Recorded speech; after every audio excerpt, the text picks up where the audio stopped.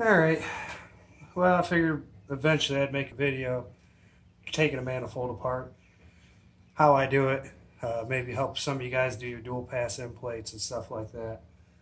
So, may not be the way everybody does it or agrees with it, but we'll give her a shot. 10 millimeter.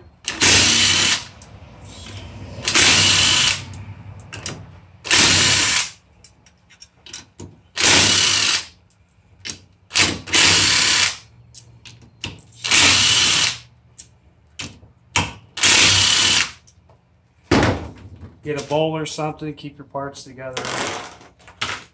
Looks like it's a little corroded. Might be a little bit to get off. Use a screwdriver. I use it in that crevice back there. Try not to get under the plate or too far in.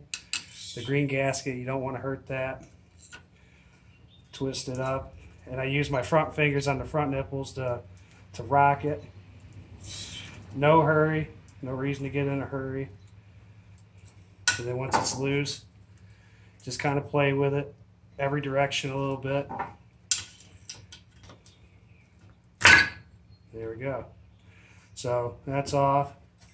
And still, a lot of times corrosion gets down in here, and you want to be careful not to jerk the gasket out and hurt it. So just peel it up real slow, make sure it ain't snagging on nothing. And it actually is coming out real nice. So put that in your basket, in your bowl. You take your O-rings off. I don't reuse them, some people do. And what I'm going to do is pull out all the cores because I'm doing a single pass. I would suggest pull all your cores out anyways and clean them. They get oily after 100,000 miles. You can get a magnet.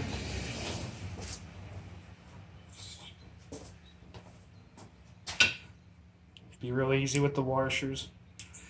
Thin ones, they're pretty easy to bend. Get your nail under it, pop them up.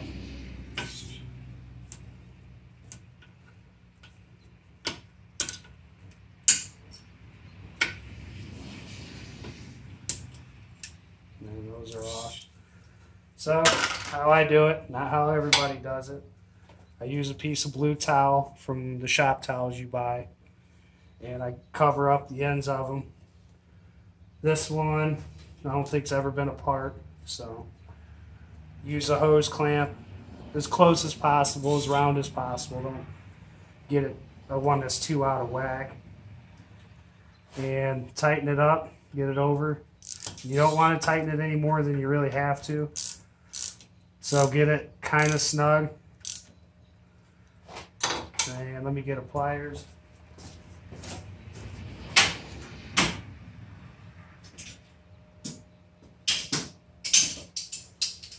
So, you see how I got it there, and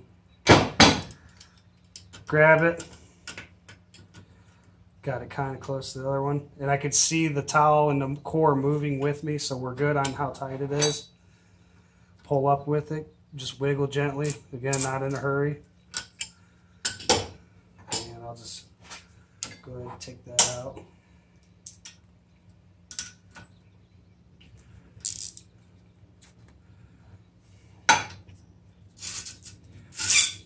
And the O-rings and the washers stayed in there. Pretty dirty core. We'll clean it real good. Brake fluid, hot water. Put that down.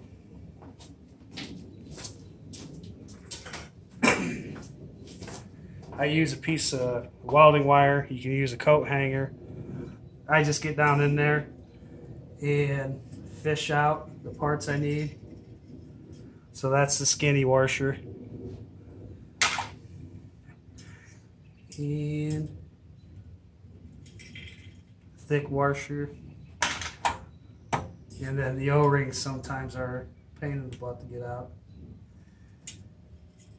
And there you go. And then just repeat the process for each one of them. I'll do one more on the video. And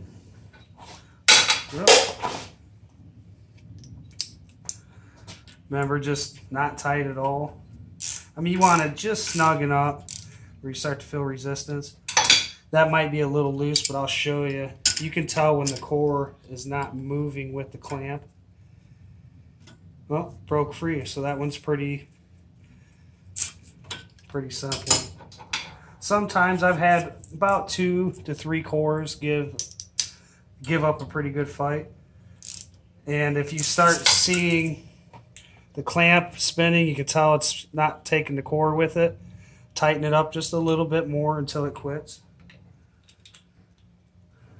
So, I mean, anybody that has a problem with it, you can see there's not even a mark on the core. It's fine, no dents, no issues. So then you just repeat for each one. Clean them real well. The cleaner they are, the better. And I'll show you how to do one more thing. A lot of oil in there from the PCV. I don't know if you can see it or not, but inside there's a little lip on the PCV valve.